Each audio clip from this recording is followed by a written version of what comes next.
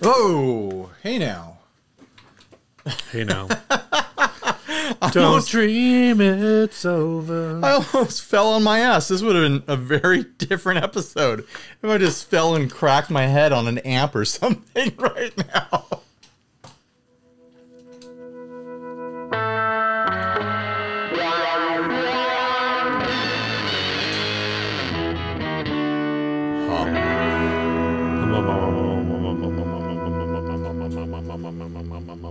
I kind of feel like my mic is a little bit too low. What do you think? Fix that. You think my mic is too low, Steve? It's lower than mine. I'm using the green line on the monitor to measure your mic position. Oh, yeah. There's a green line on the monitor. That's the... Oh, people don't care about that. Let's talk about the topic, Steve. Oh, hi. Hi, everyone. I'm Ryan. And I'm Steve, because you've been calling me that, so I guess that's what my name is now. And this is... What would you like your name to be? And this is 60 Cycle Hum, the guitar, buying, selling, trading, money, fixing, working, reviewing, playing... podcast. Yeah, I was turned down a little bit there, wasn't I? You were. Glad I fixed you. Yeah. So definitely could not have corrected that in post. I'm still going to have to. I know. But it's easier to fix it here. All right. Joelle Brodeur. Did I say her last name right? No, probably not. But well, how would you read her last name? Oh, maybe you did. Brodeur. How will this economy affect the gear industry? With people spending less, will the market be flooded with used gear from people trying to offload stuff?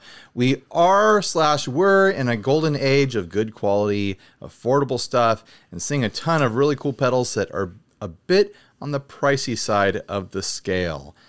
I think this is an interesting topic right now because I've been seeing articles pop up on the internet, and it's probably just one article being shared everywhere. But apparently, like, now is a really good time to buy Rolexes, like used Rolexes, because all the Bitcoin bros that are down in the dumps are having to sell possessions to make ends meet. What websites? What's the best website to buy used Rolex on? I have no idea. I imagined that you went to like a jewelry shop or like a pawn shop, but I guess you could probably do eBay.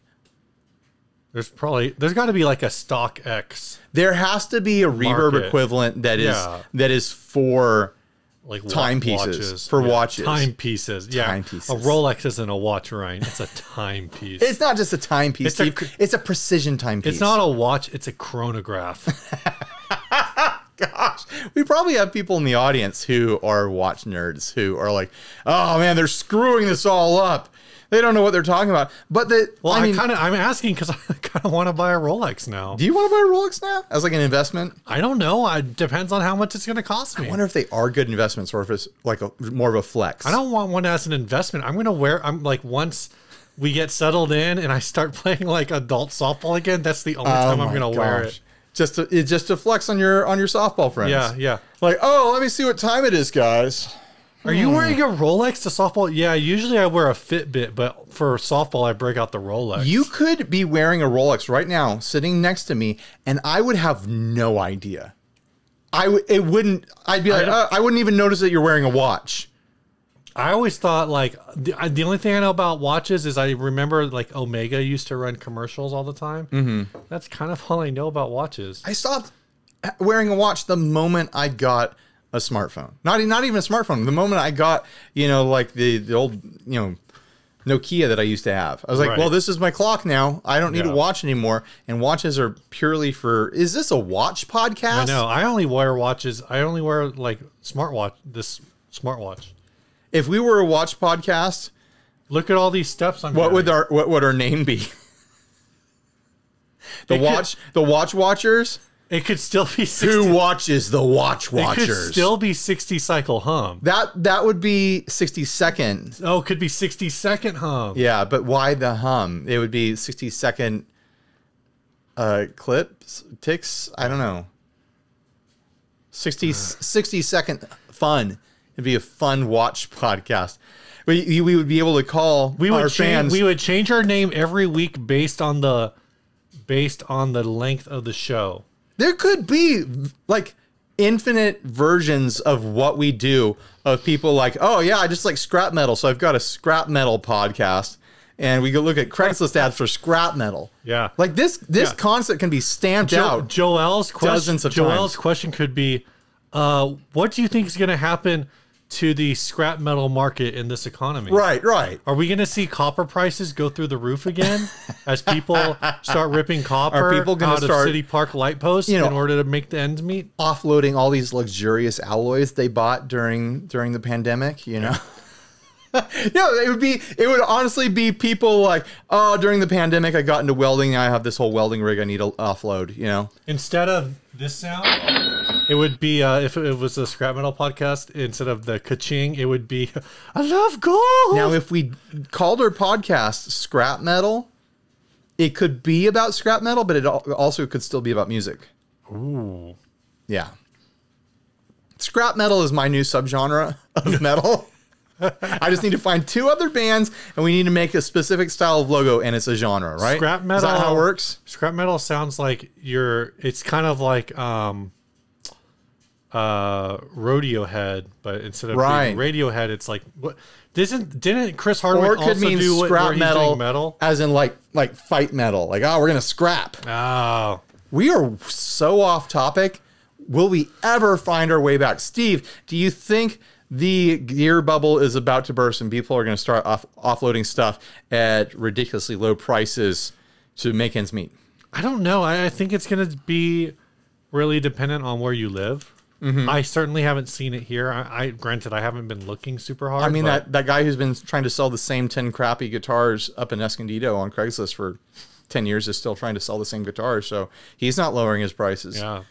He is not in a hurry to sell those guitars. He's like, don't worry, I can wait. At this point, I wonder if he's just got like a bot running to keep his ad going, and he forgot about it years ago. He actually sold them all, but he just keeps renewing the listing. Right. It's like his good luck charm to have that listing running. I've been watching listings up where I live, and I don't. The prices all look normal. What's it like up there? What's the scene like now that you're smaller? Well, yeah. I think the prices. I did see a. I almost kind of like part of me wanted to buy it. The problem is I have no idea how to even know if it's good or like in good shape or not. But it was a Kai Professional was the make. It was one of their drum machines. But the problem it's like a MIDI. It's like a MIDI drum machine. So I don't even know like. Can you just plug? You're still thinking about hanging out with those DJ boys. I was like, do you just? Well, the thing is it was listed for like $250. And I think those things are like $600 or $700 new. So I was looking at it, I'm like, is this flippable? And I think it could have been flippable, but the problem is it's so far out of like my comfort zone where it's like, I would just buy it and then put it on like reverb and be like, good luck. Right. But it looked like it was in good shape. Maybe it's still there. Maybe I can find it again and lowball that guy. Sweetwater has a reverb alternative now. Yeah.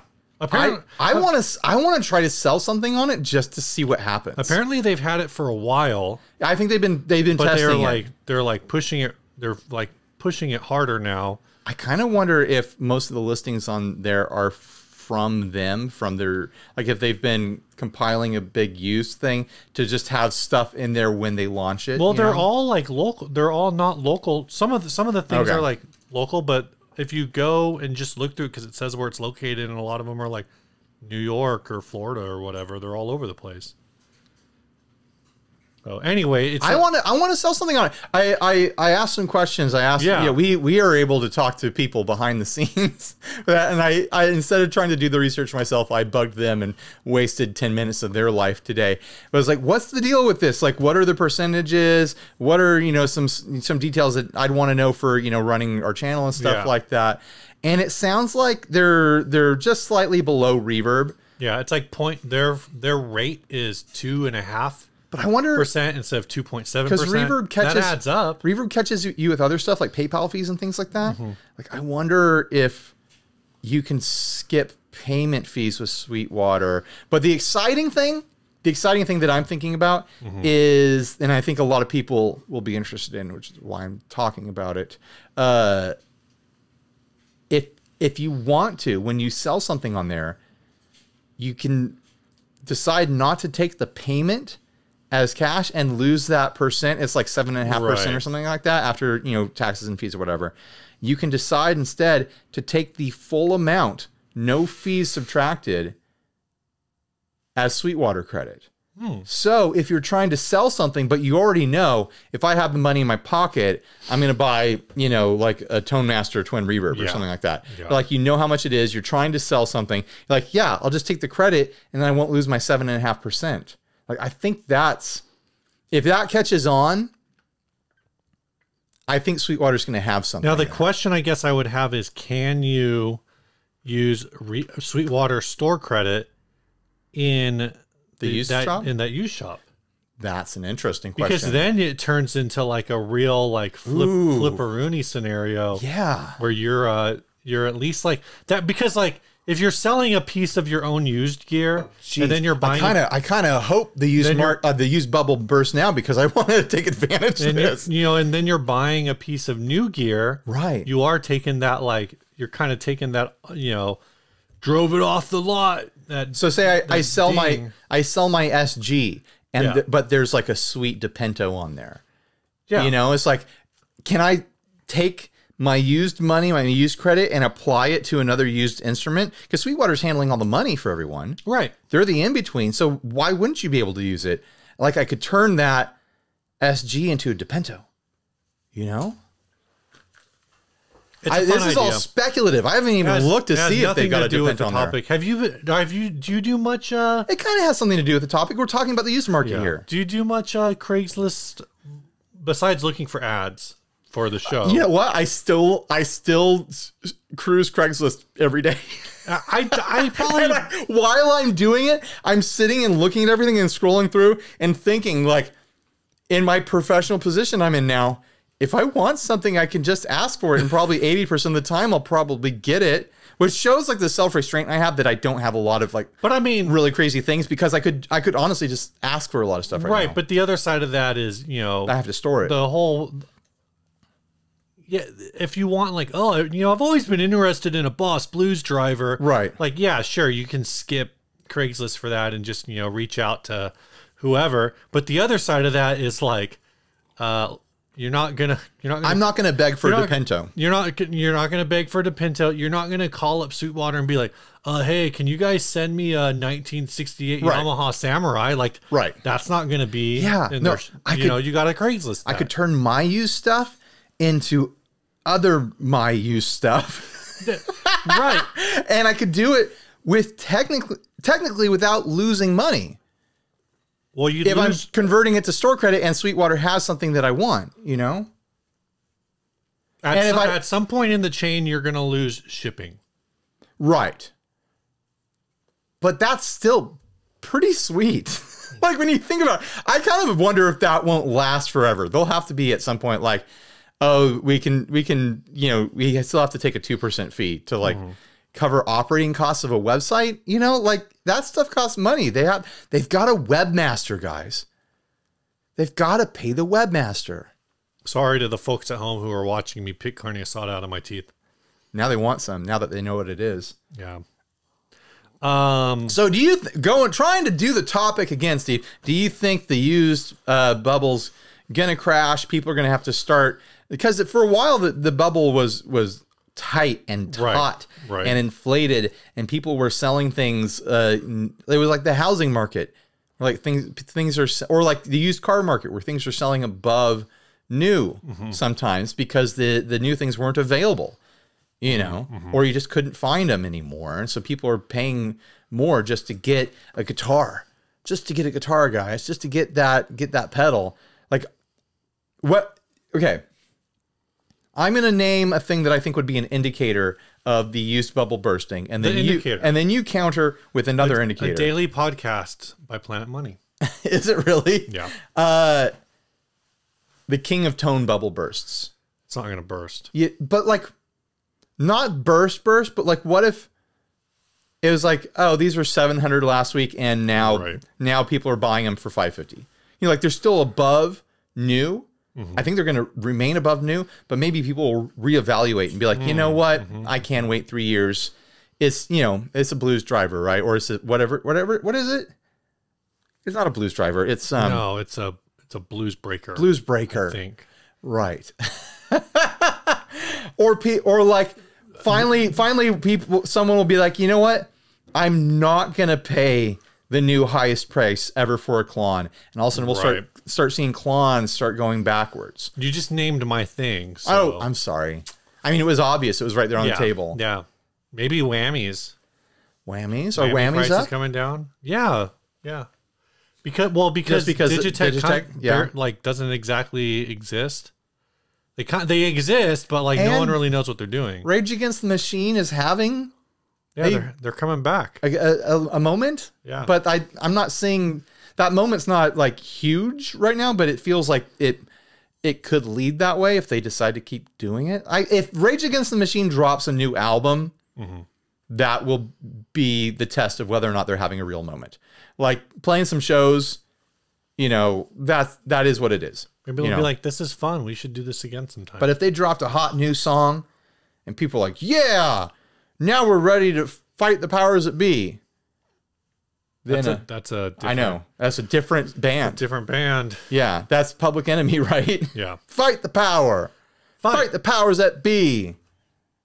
That's it. That's all I know. I mean, to be fair though, Rage Against the Machine is, like they owe a lot to Public Enemy. Yeah. Rage Against the Machine. Never mind. That's how I feel in the moment too. No, I was gonna say something real awkward. But if they have a moment, then we're gonna see whammies skyrocket if there's not enough new ones available. I think the real indicator is to me would actually be if Mexican Strat prices start dropping. That is that's like pork bellies. Yeah. Mexican Strats. I mean, we've said this since the beginning of the podcast, 8.5 years now. Yeah. Mexican Strats.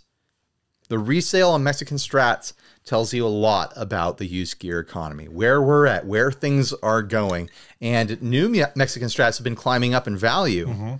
So I'm assuming used Mexican Strats have been climbing up in value as well. Yeah. Look, but the current ones are, but like if I was going to go buy a 98 made in Mexico Strat, is that up in value or is that still $400? I mean, but they were $400 new. But like they've kept up with, like I'm saying, like they've inflated. They're not like, but everything's inflating, right? Right. I bought a Mexican Strat for like $200, like 10 years ago. I bought all kinds of Mexican Strats back in the day that were like 185, 275. Yeah. I'm gonna search for MIM Strat on Craigslist and see what comes up. I got a PRS first. What's that all about? Squire.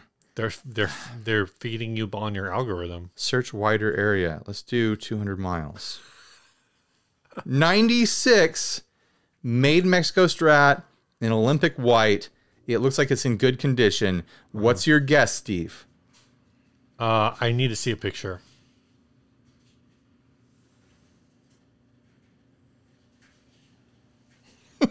This is good podcasting right here. Were you trying to look underneath my finger? No.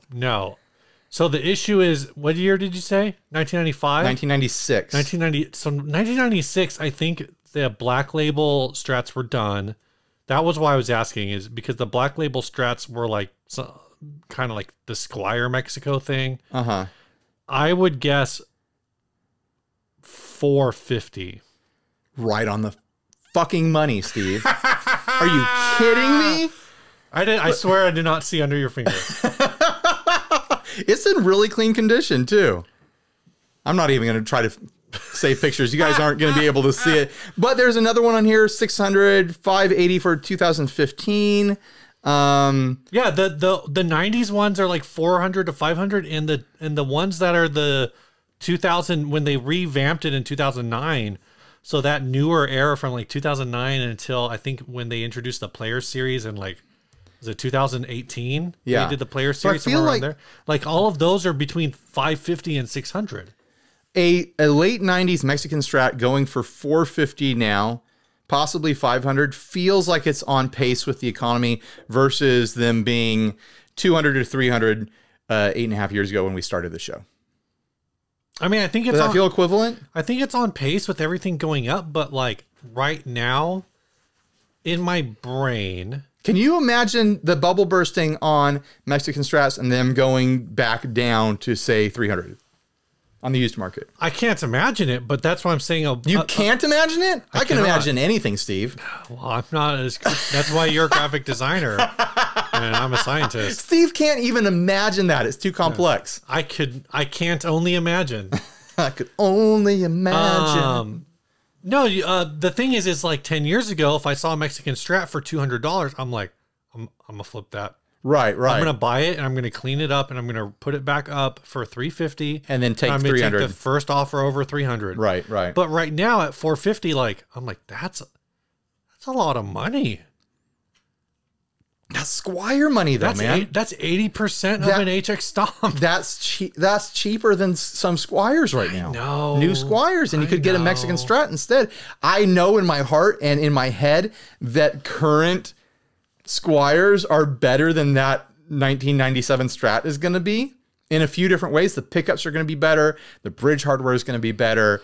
I think the fret dressing is going to be better. A classic vibe Stratocaster. Before they dropped the price, because remember, Fender just dropped all their prices. I don't think the wood would be better, but I think the paint would be better. The classic vibe Strat right now at Sweetwater, click the link below. It was $419.99, which is to say, very nice price. It's a nice price. It's a nice price.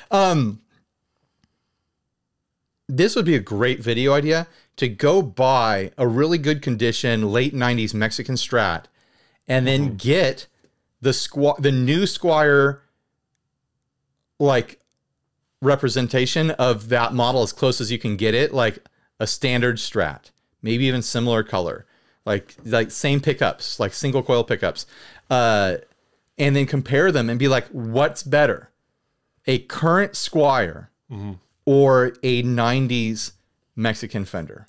I think that would be a compelling video. What do you guys think? Should I make it? Should I spend money to make it? Should I spend Patreon money to make that happen? And just looking around to see if you have a current Squire. No, I'd have to get the Squire. You just buy it. I'd have to buy it. Get it all. Yeah, or get it sourced or whatever. But do like my Affordistrat worksheet where it's like, compare the frets, compare the neck shape, compare the nut, compare the tuners, compare the pickups, compare the hardware, and just go through and score them and figure out which one's better. I really think that in the 90s, I've heard different speculations, like different theories on this. People who tuned in for the main topic, because I'm going to clickbait the hell out of it, are so confused right now because we've changed topics 20 times. I think the Mexican Strat in the 90s was made for like either hot blues or like pop punk or something. They're like, we're just going to put the hottest, cheapest pickups we can find in this thing. You know what? Ceramic pickups were a somewhat desirable thing in the 90s as a way of like, ceramic pickups, they're going to be high output to really push your distortion. Like everything was about distortion. Whoa. And then everything shifted back and was like, oh, we really want that Alnico for that sweet, like vintagey tone. It's warmer. It's warmer, right? I mean, there's good ceramic pickups and there's bad, and there's good Alnico and there's bad. It's, you know, the whole thing about this that's tough. Generally, I prefer Alnico though. I don't know if, I guess I don't really know what's going on in the economy. At the end of the day, I know, like, obviously we are officially in a recession and all this stuff, right? But the economy machine did the thing where it auto fire everyone. What? No one's buying Brondo anymore. Oh my gosh.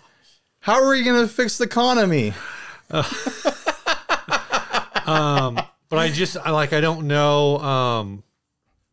I don't know what that looks like in other places, because here like having just moved but still working in San Diego, like I'm very focused on like reestablishing, right, and then work and whatever. So I have no idea. I don't know how your view. No, I know where you're at right now. That new home buyer feeling where it's like the rest of y'all don't matter anymore. Yeah, like, I have to make mortgage. That's what matters now. All I do is like I look at like I can't even figure out if I'm bleeding money right now. Right. Because because we had a nest egg you've that done we put so together many, for the house. so many big transactions and you don't know. No, exactly. Yeah. Like I was telling you earlier, again, unrelated to this, is like, oh, I need to like buy a computer. Right. Well, I'm just going to go do it and we'll figure out how to pay for it later. I don't know. Is that like, yeah. I realize that's I realize that's a position of privilege, and I'm just acknowledging that like I don't really have a finger on this. I would be interested in hearing from listeners, like in the comments and stuff. Like Steve doesn't want to talk about the economy. I do. Well, I do know people who are selling things at like a very fast rate. Philip Carter, I don't know if he sold it yet from 40 Watt Podcast. He's selling his Stevis and Burkhead. Oh yeah, yeah. I don't know if he sold it already or not. And when one of those goes on the market, you're not going to see those often. You want to jump on that right away because there's only 14 of them. But I know he's selling a lot of stuff, but I also know, I think part of the reason he's got some things going on, but also I think he's like, I got to sell things so I can buy things a little bit. So, I mean, you got to sell things so you have a place to put the new thing. Right. Like sometimes it's just about space. You know? So I mean, people always have different motivations to sell things. I'm at least at this point not seeing a drop, but it would be interesting. I think it wouldn't be the worst thing if the economy slowed down or like dropped just enough where people are like, oh, maybe I don't need 20 Fireflies. Right. No, I think there's a lot. Like I don't. That could be a really weird indicator, actually. That could be the canary in the coal mine. Because when you start seeing Fireflies flood the market. Joel mentioned, like, you know, there's so many good cheap things available now, and so it kind of like leans itself like people. We're back on topic. It's people amazing. who will like the idea is like, well, man, Epiphone makes a really good guitar now, so I'm gonna buy, you know, sell my Gibson and I'm buying an Epiphone and pocket the difference, right?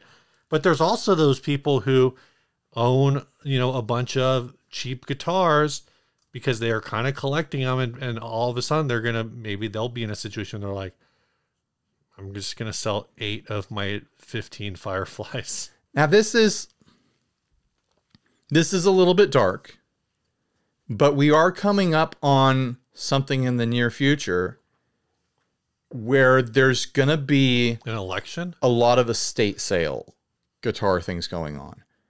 Like, and there's also going to be like baby boomers that are aging out of their guitar hoarding. Right. They're like, I can't take all this stuff I'm downsizing my home because I'm giving it to my kids or whatever. I'm moving to small, or I'm going to hit the road with my RV or whatever, or I'm just flat out like, I can't play anymore. The arthritis caught up with me, you know, all the way through to someone passing away and leaving behind a hoard of guitars for their family to sort through. Right. That might be like economic stuff is one thing. That might be the next big guitar market crash, where a generation of people, a generation that embraced guitar on a level that we'll probably never see again, starts fading out and starts moving gear and starts passing away. And we'll see all that stuff enter the market. All that age of people who were the high value, like collector's piece people, they're aging out of that. They're passing stuff on. It either stays in the family or people are reselling it to, pay to go into a home or something like that. I'm trying to keep this as respectful as I can. Like, this is real life stuff. Like, we both have aging parents. Like, this is real stuff that we have to think about and things that are coming up in the near future. My parents aren't musicians, so I'm in the clear. If your parents are musicians, you're probably helping take care of them.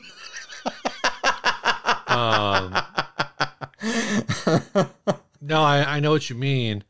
And that will be a thing. I mean, it's always kind of been a thing, but there is definitely a population there. We're on the cusp of a population shift. Right. You know, in that regard. So that will be. The generations coming up aren't going to value like those collector's pieces the same because they weren't there. Yeah. It wasn't like, oh, I need to have, a piece of like Jimmy's guitar or something like that. Someone's going to be like, oh, buy my Eric Clapton signature Strat. And you're going to be like, who? They're going to know who it is, but it's like, oh, that has, an interesting historical connection. But that's not the same connection as, Oh, I remember the first time I heard Clapton on my AM transistor radio, and then I went and saw him play. I drove for blah, blah, blah to see him at a festival. Like that sort of experience pays a much different price for essentially antiques. Right. Versus the person who's like, oh, this has some historical value to it. You know, that deep emotional connection to guitars, that cultural emotional connection to guitars, that's what drives the, you know, $10 million collector guitar sales. You know, I don't know. We've covered 40 topics in this one topic. Somehow, should we do a sponsor spot? We should talk about housekeeping, and then we do a sponsor spot, or we can do let's do a sponsor spot first. All right. This episode is brought to you by Demonic Machines. That's right, Steve. And I'm holding one of those spooky demonic machines right now. It might not look spooky to you, but this is frightening. This is the HTR. It's a clone cologne. You know what spooky, scary serial number it has? 806. Yeah.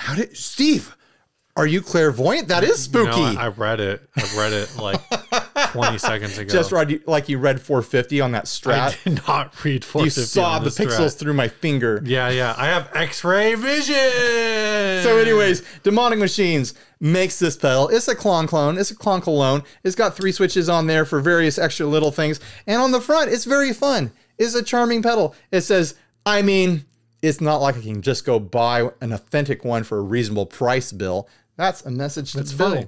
Yeah, it's funny. Come on, Bill. Come on, Bill. It's not like we can just go buy a real Klon or even a KTR now. Yeah. The KTRs are stupid expensive now because they have magic diodes or whatever. So huge thanks to Demonic Machines for sponsoring this nonsense.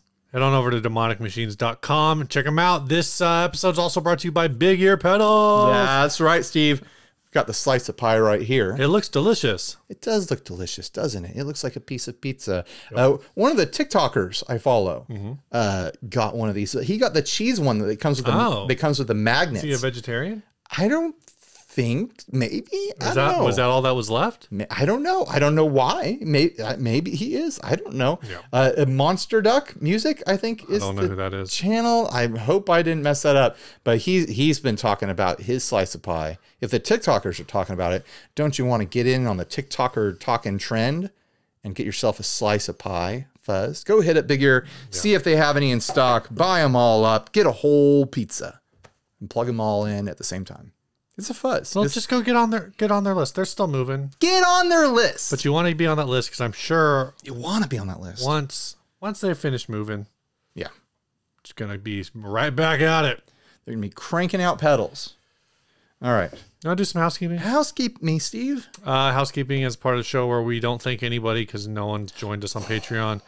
But if you want to, head on over to patreon.com/60cyclehomecast, where for as little as $1 a month, you can support the creation of this show. That's all I got. Steve, let's do an ad. Steve, you just proved that you're a clairvoyant, and I'm having a bit of a clairvoyant experience right now. Are you sensing what I'm sensing? I'm sensing that there's about 5 people out there right now who are close to supporting us on Patreon. And they're so close, and they're not going to get pushed over by this episode, but I think we're going to start to see them trickle in. I can feel their presence out there. Gosh.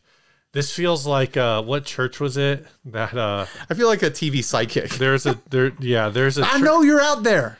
You want your fortune told. You're going to call in. I know you're going to call in. It's not tonight, but you're going to call in soon. There's a church that they would have people like on Wednesday be like, "Hey, I really want to get baptized this Sunday." And so they'd be like, "All right, cool. You have to expedite it. We can do this. We can do this on Sunday. We're just going to do a baptism service. But when we ask for baptisms, can you just get up right away and like run to the front?" Because basically they studied the psychology of this stuff and were like, if other people who want to get baptized see one person get up and is like super stoked about it, then they're going to be like, I want to be excited like that guy. Can you do a flip into the baptismal? Like literally they were like psychologically manipulating potential people like baptizees. Steve. Yeah. Do you detect any surprise? No surprises. No surprise detected. No surprise detected. Churches are often businesses, aren't they, people? And I'm saying that as a person of faith myself. All right, this was They sent are by often Max businesses. on Instagram. Oh, I'm glad you got this because I saw this ad. I saw this message, but I didn't get to it. This listing says, what can I say? It's a Scorpion base. Very cool, one of a kind. I purchased new back in 2008, 2009. No paperwork on it. Didn't come with any. I believe it's Wilkinson pickups and hardware. No player wear. Got it checked. Put it away. 0 fret wear. Neck is great. Low action. No warpage. Warpage is such a weird word, and I really wanted to just read it as warpage. I'm like rampage, but it's a warpage. No warpage, and it's straight after 14 years. Solid build. Nice player. Like all my other instruments, stored in a humidity-controlled room and fretboard treated with organic lemon oil. None of that GMO stuff. No disappointments with this piece. No case. And before people get mad, I know things can be organic and GMO. It was just a joke, okay? Chill out. I'm gonna judge this with my artist eye right now. The claws, they look great. The legs, solid looking legs. The abdomen, it works.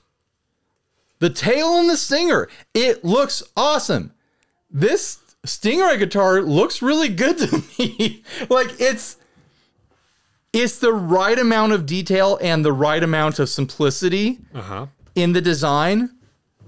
Where I'm like, they did a good job. This isn't hurting to look at. Yeah, it's a fully novelty guitar, but it works. And even the way that like the controls are tucked into the tail and stuff. Yeah. And the legs on the top bout are hollowed out, so there's space in between, and the lower legs are not for structural reasons and electronics, I'm sure. Like, but it all visually works to me. I'm not in love with the headstock. Do you think this is a real one of a kind? It's kind of hard to search for. No. It's hard to search for Scorpion This bass. is not a one of a kind. If it was one of a kind, he wouldn't be selling it for $425. This is an AliExpress thing. You think that's No, what it is? it's got made in China on the back of the headstock. I know it does. I don't. But it's not one of a kind. They made 50 of these things at least. At least. One of the tuners is crooked. Like this is not a one of a kind. This is a production. All of the tuners are crooked. But I think for what it is, for $450, if you've got a band that this would work in visually, you kind of have to. This is a tough Google, man. It just wants to tell me about like Rudy Sarzo. Yeah, that's a tough.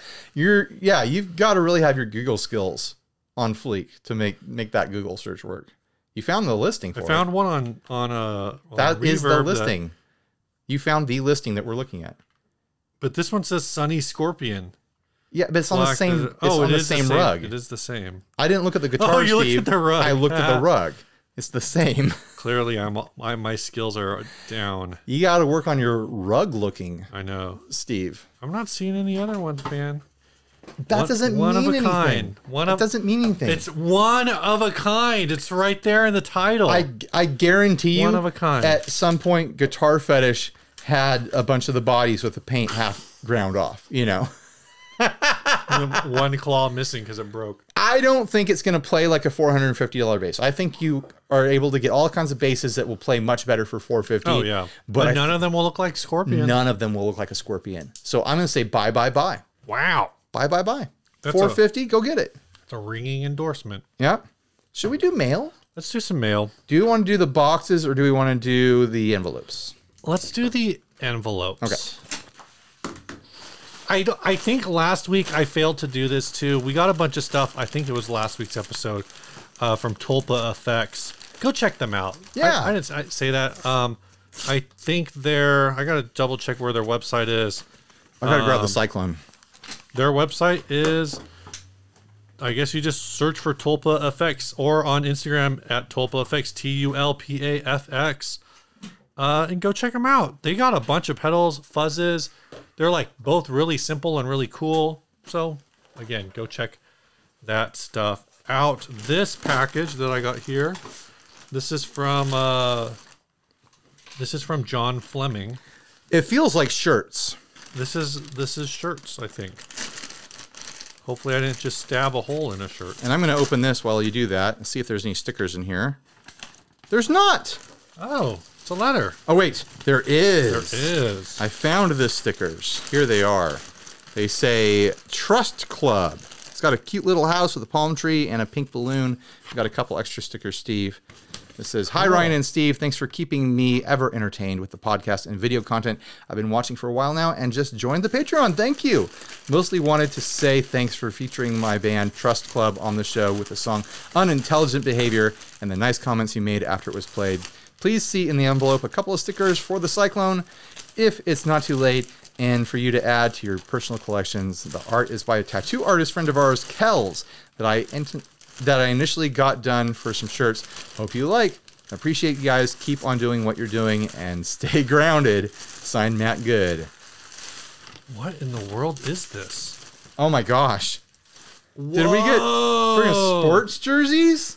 So this is also... No, does it say what I think it says? No way. No way, dude. That's awesome. That's incredible. Do we know who sent it? Yeah, it's from John Fleming. That's right. He's a Patreon. That's incredible. Let's test your clairvoyant skills. Let me place this sticker while I warm up my psychic abilities. I'm beaming this into... So this is going to test my ability to beam and your ability to receive.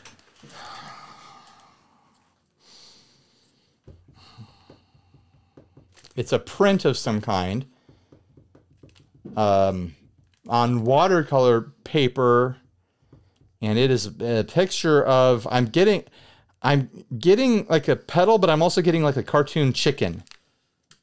That's not really close at all. I'm not psychic, guys. All right, you ready? I'm ready. Like an art print of a petal, and there's like a chicken involved somehow. There's not a chicken. This is in August 1987. Cracked magazine. What? No way. Also, some Fender. What is this? Tune Any E on your guitar. Keychain guitar tuner from Fender. Oh wow. I don't know. What is that? How does this work? Plug in a guitar cable. So it's like a little. Oh, there's a plug here on the end. That's a really cool old Fender tuner that you can put on your keychain. Oh, I see. This is all you plug in your cable, and then you can only tune your E string. That's actually really interesting. And here's a couple more shirts. And it gives you a map of where all the E's are on your fretboard. Oh my gosh! A Wild Stallions shirt. He sent so much. And a. I support the current thing. Oh, I should have shown it to the camera instead of to you. This is amazing. Thank you. This is cool. Thank you. You know, we have someone in I'm going to wear this next episode, this jersey. When we talked about Kraft, we found out that we have someone in the audience who actually works at Kraft right now. Right now, they work for Kraft, and Kraft definitely still exists as a website that makes content and stuff like that. Or at least like reshare. I don't know. Are they making content? I don't know. I used to have. They make some videos. There's a Madball on there. I used to have a Madball. What's a Madball? It was Steve, that's the age difference between you and me. I see it. I've seen those. I didn't know what they were called. The fact that you don't spend most of your day remembering Madballs just shows the difference in our age. Madballs sounds like a disease that I don't want. I'm going to open this up and read it. It's got a Night Court spoof in there. All right. It's got Freddy Krueger on there. It's got Michael J. Fox as a werewolf. I'm into this. It's got Bill Cosby as Frankenstein. That's Frankenstein's Is that who that monster. is? Yeah. Oh, you're right. It says Cosby Monster at the top. Yeah. That's aged interesting. Cosby Monster. Are you ready to hit this next ad? I sure am, Steve. This is the Djent stick, right? Djent stick for all the gentlemen out there. I saw someone saying the other day Andrew Wall. that Djent isn't a genre. Isn't it a genre? Yeah. Oh, did you have any what's new? Or were we? Has anyone made any Djent DiGiorno jokes? Did you have any what's new? Yeah, we can talk about that after this ad. Okay. Yeah, we did mail. Let's do the ad, then we'll talk about what's new. And then we'll do sponsor. This was my pandemic project, but I don't really play 9-string guitars anymore. So here it is up for sale. Overall, it's in good shape apart from some minor scrapes and dents around the body. The fretboard shows cracks, but they've been there for years and are stable now. No unusual fret buzzing action at 1.2 millimeter on high strings. Everything is in the pictures. Hoping to sell for a low price here rather than shipping to a larger market. Not really interested in trades or other than other modern style guitars, maybe plus or minus cash if needed. I'll try to keep the list of mods as concise as possible, but there are a lot of crazy things going on, so feel free to shoot a message. I don't know if it's that crazy, but sure. Oh, it's buck wild, Steve. You wouldn't believe what he did. Yeah, Q-tuner pickups, looks cool. Neodymium magnets, they do look cool. Sounding. Goto stealth tuners. Oh, that's why they're replacement tuners. They're tiny Goto stealth tuners. Stealth tuners. I haven't seen those before. These are expensive and hard to find, but no more neck dive. Custom tortoiseshell pick guard to hold all these crazy electronics. Changing the tuners solved the neck dive on this guitar? Yes. 5-way super switch. Basically a typical 3-way plus out of phase and half out of phase modes. Arcade button kill switch. Switchable active passive electronics. I love the arcade Red button. knob is passive volume tone. Black knob is active volume 3-band in gain. So good. That is pretty over the top. Bass cut switch for passive mode. Adjustable inside cavity with trim pot. Of course, a bypass switch that skips everything but the pickup selector and kill switch. It has old strings on it, but I'll bundle a new sealed set of Ernie Ball 9-105. Good God. Strings with the guitar. Sorry, no case with this one. Good luck finding one that's not a bass case. No kidding. I think these pictures aren't the highest resolution, but there's definitely enough pixels to see the winds on the lowest string because it's a massive string. No, it absolutely is, and so that's actually what I'm very amused by. Is so I'm trying to. I love that this guitar has way more knobs than most guitars would ever need, and it still has more strings than knobs. What the hell? What the hell do you tune this to? Do you have any idea? Drop G? Is it just like I legit have no drop F sharp? I bet. I bet it's drop F sharp. Legit have no idea. The reason I was laughing about the string gauges is because it's a 9-105, which means the guitar set is like is extra light strings. Starting at 9, like that makes me think of extra lights. But then a 105, whatever that lowest string is, that's a heavy bass string. So it's got a set of like light strings and a set of heavy bass strings. Okay. So hit me. The lowest string is a C sharp, which is kind of wild. I didn't think it would be that high. I thought it would have gone all the way down through to F sharp. Do you think that's high or low? It's higher than I thought it was going to be. Okay. The string, the next string down is an F sharp, but it's going to be a higher octave F sharp than I was imagining. Then it's a B. That's your standard 7-string or baritone. And then it's your normal EAD, GBE. But like drop C sharp isn't that uncommon for even, like I could do that on my baritone. So it's an octave lower than that. Okay. So if I dropped my baritone to C sharp, it's a full octave lower than that. Yeah. This is drop C sharp on a bass. Right.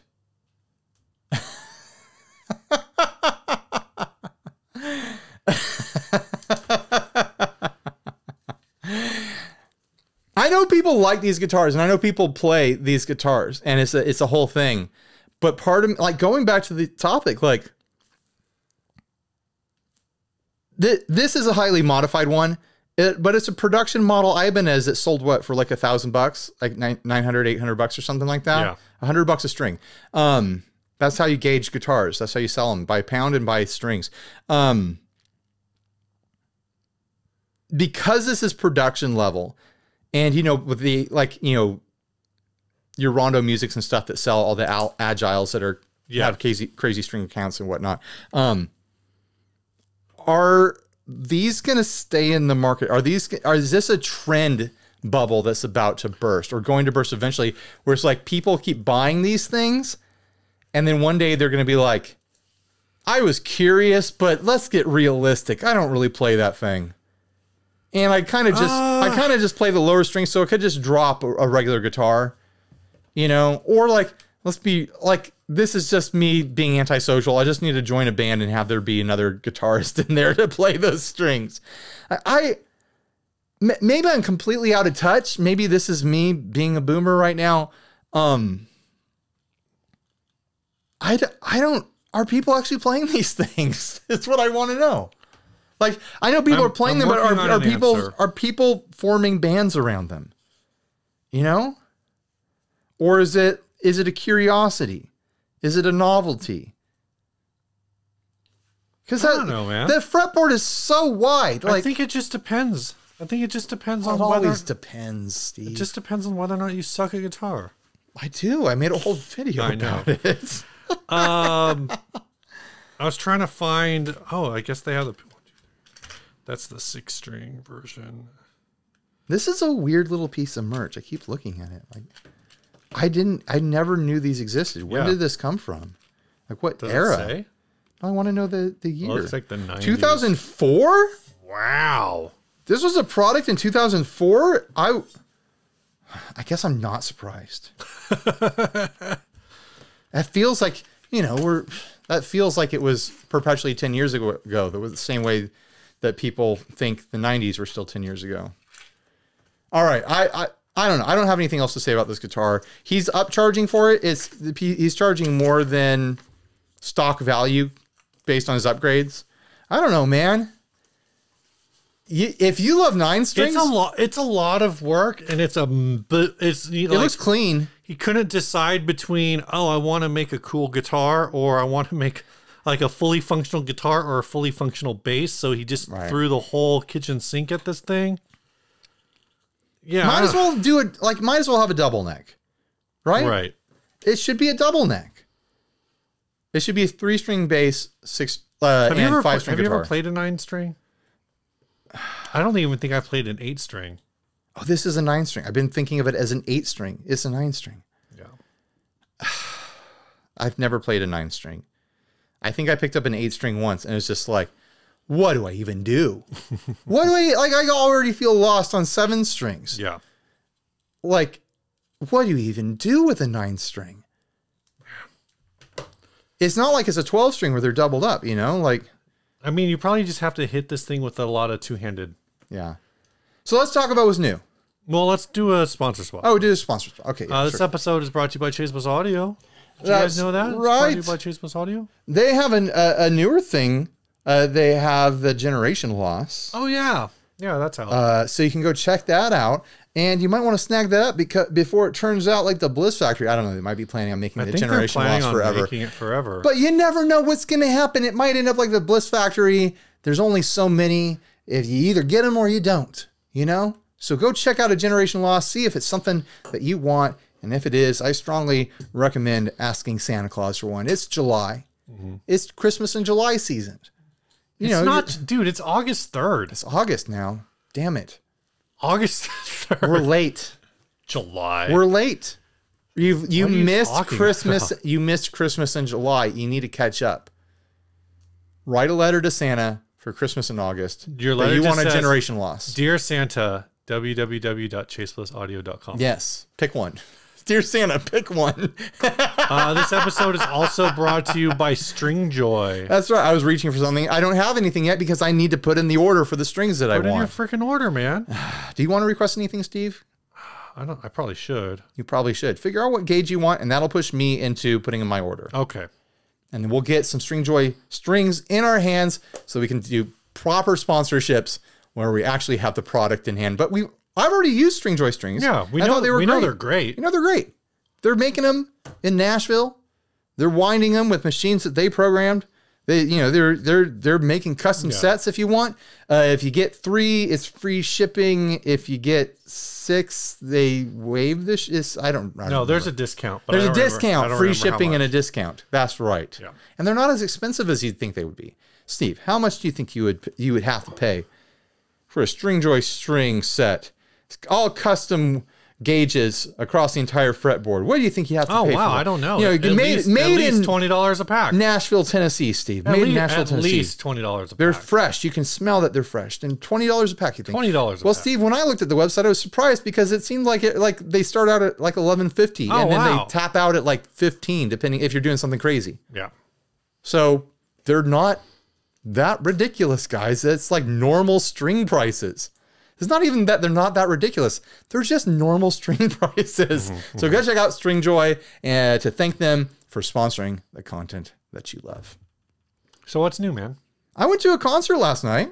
Oh, yeah. Yeah. I got hit up by Rick Wilkinson from Austin Ribbon Mics. He makes the Yeah, that thing back there, that reverb. The summer reverb here, which is a kickable, crashable digital reverb.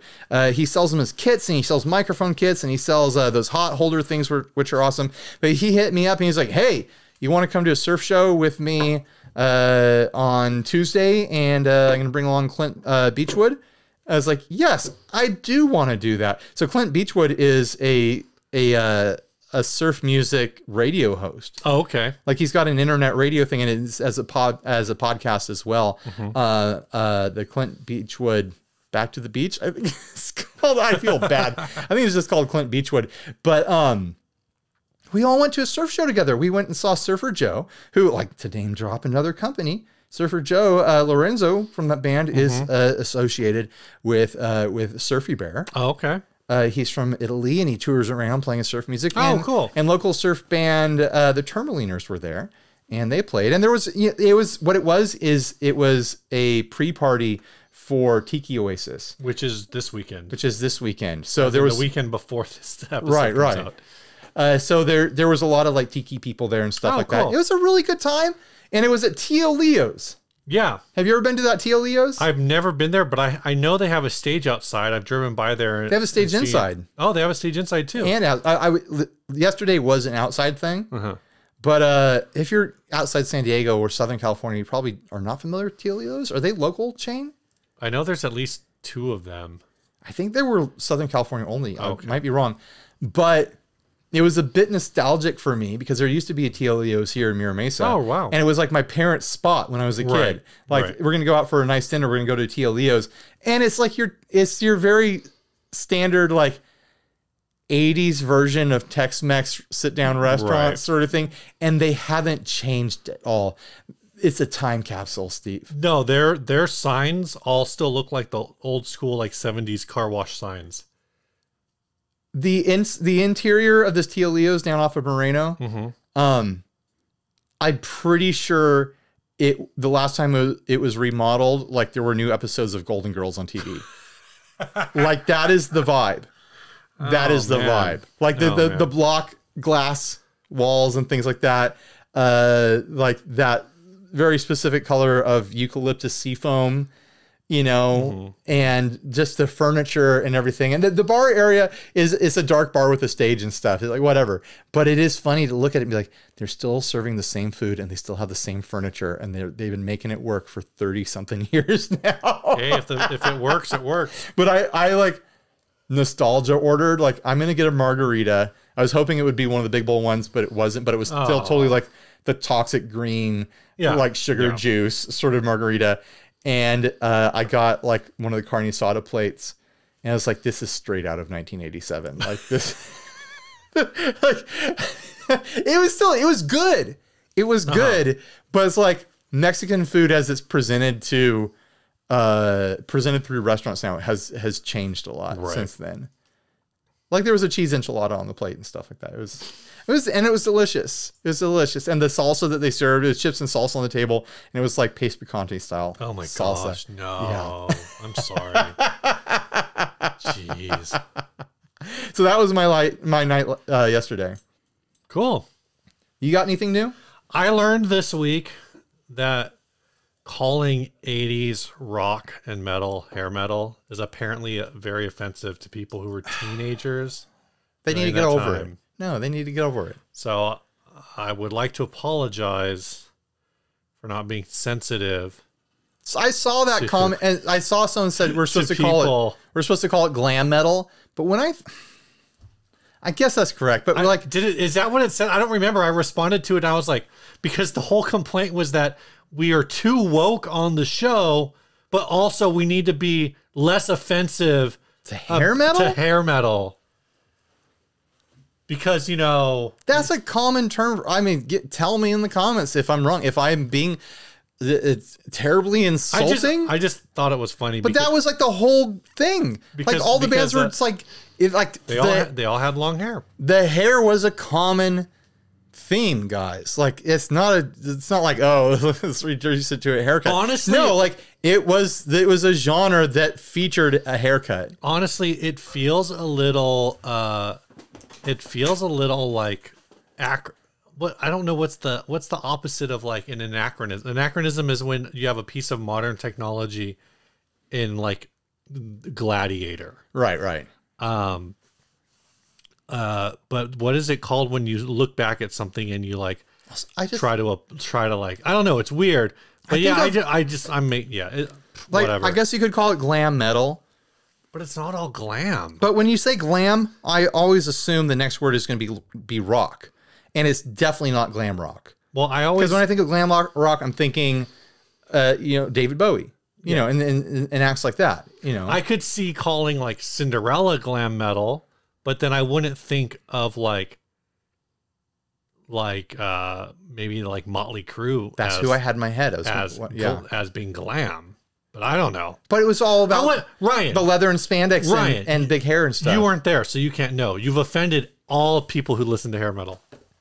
If I did, I'm sorry. But I'm probably not going to stop calling it hair metal because that's what I've always heard it called by people who enjoy it. And I enjoy it as well. I enjoy hair metal or glam metal, whatever you want to call it.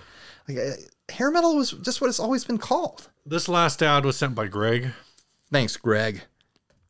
This is a custom craft thing that is... What in tar nation? Is it like nailed to a tree? It might as well be. It's missing some parts. And by parts, I mean the fretboard. So that's the truss rod that you're seeing there. These actually have collectability to them. Obviously in better condition than this. I was seeing them on Reverb for 1,000 up to, I think I saw one for 1,700, Steve. I might be misremembering that, but I saw they were going a lot higher than I thought they would. It looks like it's got some cool parts on it, but this one's toast. Yeah. Someone painted it purple. That definitely wasn't an original color. But they did a good job of keeping some key elements. Like it still has the headstock badge, which is a really cool badge, by the way. It still has the trim and bridge.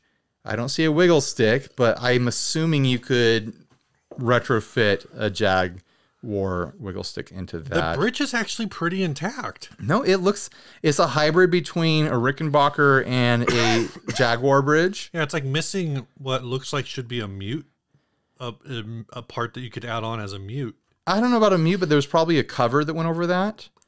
Okay. Oh, you think it's just a cover? There's a chip in one of the knobs. I mean, the whole thing looks filthy. We're going over little details. The pick guard has like what looks like water damage. Yeah. The pickups look clean. Excuse me. Yeah. I'm looking at this thing. When I first saw it, I was like, oh, that's trash. That's over at some sort of like Tysco style thing that was worth, $500 in best condition and $50 in worse. They want $150 for it. If you can... There's collectability. There is a used market for these in good condition, which means there's people looking for parts. And you might have well over $250 worth of parts here. I wonder if the truss rod looks like it's in pretty bad shape, but I wonder if it's actually frozen. I think the neck is just done. You think it's just done? Neck is over. You don't think you could like buy a modern fretboard and slap it on there? You could pay someone to do it. But you couldn't do it. No, I could not. You personally? No, personally, like I'm willing to bet that very few people in our audience are up to that particular task, Steve. It's just like you paste. Yeah, just glue it on. Just glue it. Yeah, put on some rubber bands and just hold it on there. Get a couple C clamps. You're done. It's done. It's over. It's finished. Yeah, piece of cake. Yeah, and you'll be able to find a ready to go fretboard just made for whatever scale this guitar happens to be, and it's just going to work out the scale length and everything. Slap a Strat fretboard on it. Yeah. Honestly, like Here's what I'm proposing. You get this. The neck is over. It's just over. You might be able to sell the neck by itself to someone who's a very serious collector. It's only got 3 tuners on there. But you're going to sell that headstock emblem because it's an applied, screwed on big piece of pickguard material with like a really cool crest on it. I don't think I realized it was screwed on. You can pull that off and the pickguard and sell them together, or sell them, piece amount. Yeah. To collectors who are probably missing because it's strangely intact, and you wouldn't expect this headstock graphic to be intact. It's actually nailed on. Well, it's pinned on, nailed on, but it's intact, and someone will want that. Same thing with the pickguard. The pickguard is in rougher condition, but it's still there. Yeah. The pickups, totally sellable. They're humbucker size, but those have to be single coils. It looks like you're missing one pickup ring, but that's probably okay. But you're selling the pickups. Switches, probably not. The knobs, 3 of those knobs you can sell. One of them is chipped. You just throw that in and say you got a chip knob in the set. The bridge and the trim, clean it up, get some of that rust knocked back, and you're going to be able to sell that as well. People pay. Like I've been shopping around for vintage trims for that guild because I've been thinking about going that direction with it. I thought you were just going to drop like a... I might. I don't know what I'm going to do with it yet. But people pay like $150, $200 for all sorts of weird, funky, like trims you'd never expect to sell for that much. This is no exception. Someone would pay, I'd bet, over $150 for this. So you could buy this, sell the bridge and trim outfit there, and be dead even.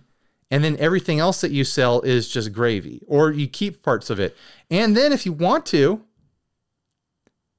you keep that body if you want, and you slam a Strat neck on there.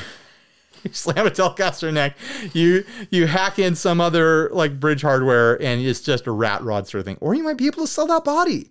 You might just be able to sell the body. I think if you took off the neck, you could probably very easily sell the whole body. I bet there's $150 to at least, I think there's at least $150 of flip potential here. Money in your pocket, parting this out. There might be as much as $250. Interesting. If you're smart about it. Well, maybe Greg will take you up on that. What do you mean? Because it's from Greg sent this ad, so maybe he'll try to buy it and do that, and then I see. I thought you were going to say he was going to go buy it so that I could flip it. No. Okay, no. I don't have time. No. All right, you want to tell us about the song, Steve? Yeah, this song was sent by Sal. He says, "Hey guys, love the podcast. Thanks, Sal. Here's a song that you may like to play at the end of the show. It's my band called 100,000 Leagues Under My Nutsack."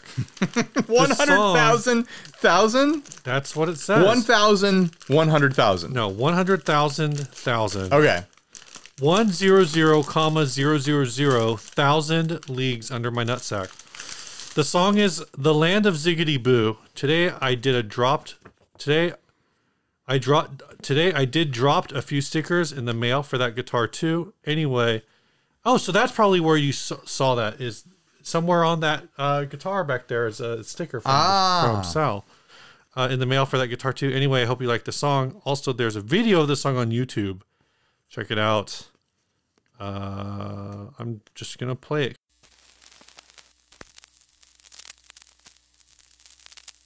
Okay, ladies and gentlemen, step in closer and witness one of the marvels of the age. And this handy item is backed with my own personal guarantee. If you are not completely satisfied, just bring it back to old Bargain Barney and I'll be happy to refund your money.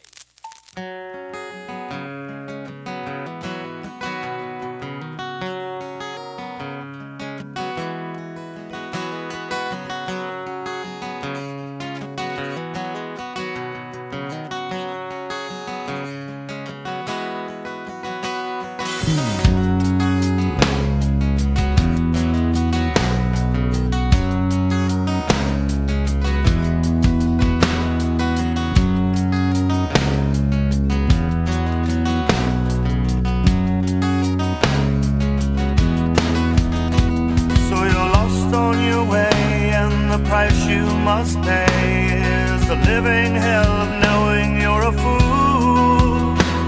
And as you fall down and the earth makes no sound, 'cause you're breathing just to live, just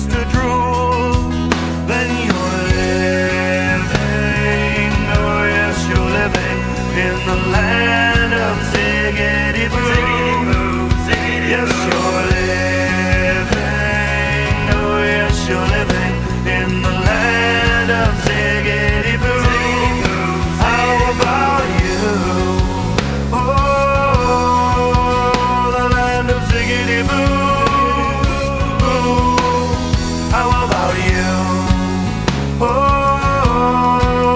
the land of ziggity boo.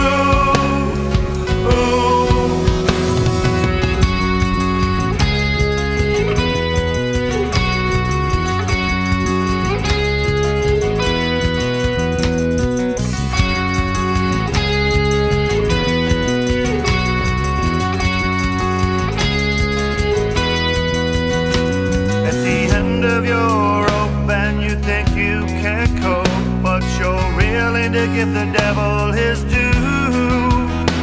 And as you sink in and become one with sin, then you realize you're praying for the truth. And we're living, oh yes, we're living in the land of ziggity boo.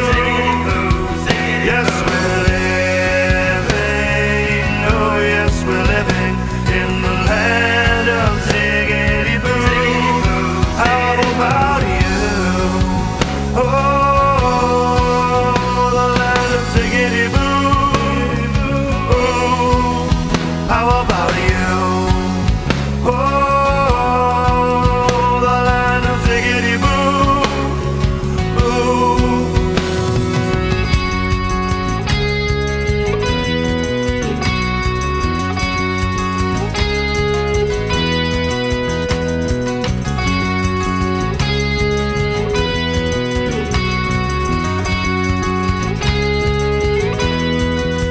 Cause we're living, oh yes, we're living in the land of ziggity boo.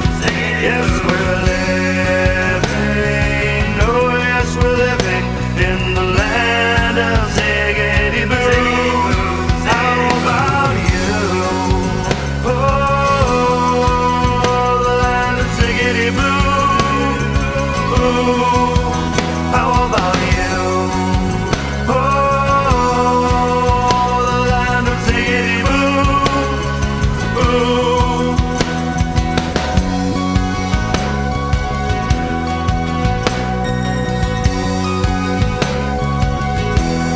The land of ziggity boo.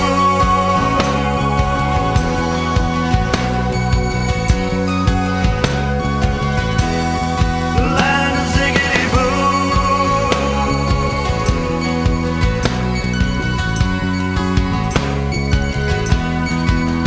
of ziggity boo.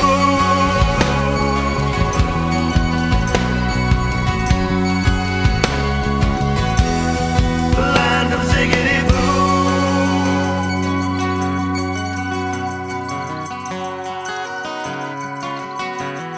The land of ziggity boo.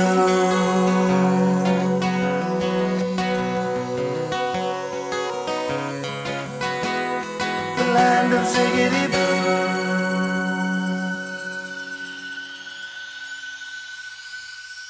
The land of ziggity boo.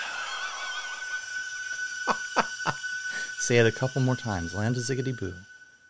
Oh, okay, it's done then.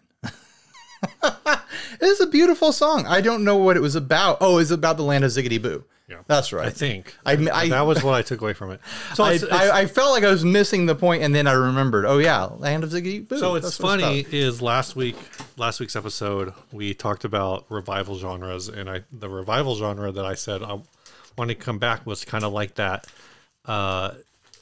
early mid 90s like adult alternative. And that's what this song was. Like I got like real big like REM vibes off of this. Not REM, but totally would have been played. I think on like a college station playing the same. I think it's because of that like vocal layering is a very like REM thing to do. No, that's the song that would totally end up in, you know, some sort of 90s teen comedy. Yeah. Pauly Shore sort of like montage music sort of thing. It's very cool. Yeah, it's great. All right. Bye, everyone. Stay grounded.